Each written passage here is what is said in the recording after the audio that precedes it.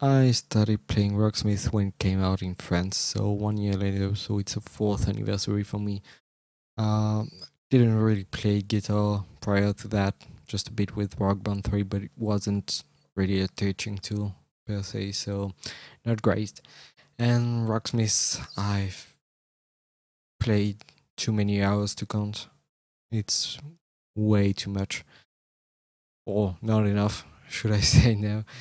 And it's an amazing tool for practice, and I've I wasn't really confident at first, but then I started recording some stuff and I joined a band in where we played live some songs that I also learned in Rocksmith, which was a really great way to try out my ability in it, especially with score attack mode in master mode.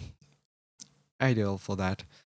So great tool. I had a lot of link in the description towards what I've some of the recent video I've made of me playing guitar and some of the old one to have a little comparison. It's really amazing tool. I've learned a lot from it.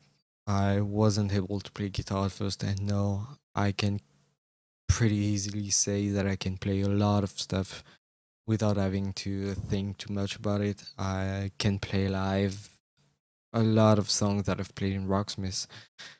It's a bit of time to learn, but yeah, clearly worth the effort, clearly worth all the time I've spent on it. And I'll keep supporting the game in any way that I can to the extent of my bank account.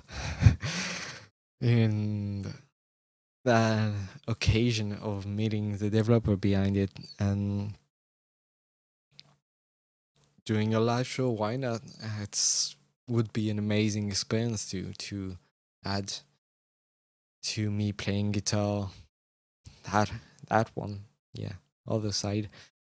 And I've really learned a bunch from Rocksmith. I never used any teachers or anything like that, though I do have a lot of music experience because I've started learning music at the age of 6 and played a lot of trombone in an orchestra. So yeah, a lot of experience prior to guitar, but still, it Rocksmith is the only tool that I ever used.